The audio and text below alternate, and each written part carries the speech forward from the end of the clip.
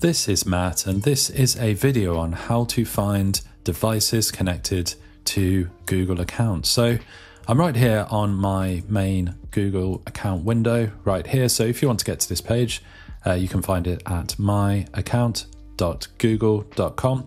I will of course put that URL in the video description, so you can just click that and go straight to your page. So it will look exactly like this. If you want another way, an optional way to actually find this, wherever you are, whatever Google product, whether you're in YouTube or Google Sheets maybe, or Google Docs, or wherever you are, maybe you're just on Google search, you can click the profile picture of yourself and you need an option that will say your Google account. It's hidden away in some of the menus, but on the main one, it's right here. So you just click that and you'll be on your main Google settings page. So this is the account settings for your Google account. So this controls everything, your Gmail, YouTube, everything you have linked to this particular Google account. So in order to actually find the devices, we just need to come down to security. So it's about halfway down, click on security in the pane here in this panel, and then we scroll down and we'll see a section for your devices.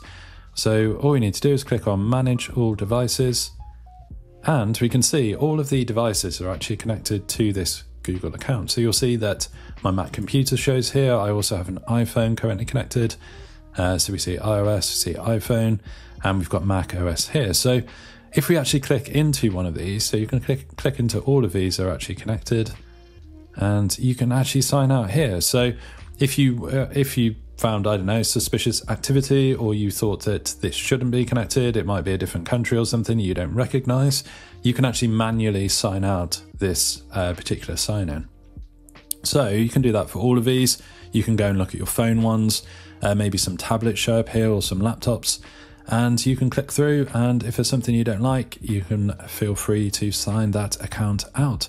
So that is how you find the devices logged into your Google account.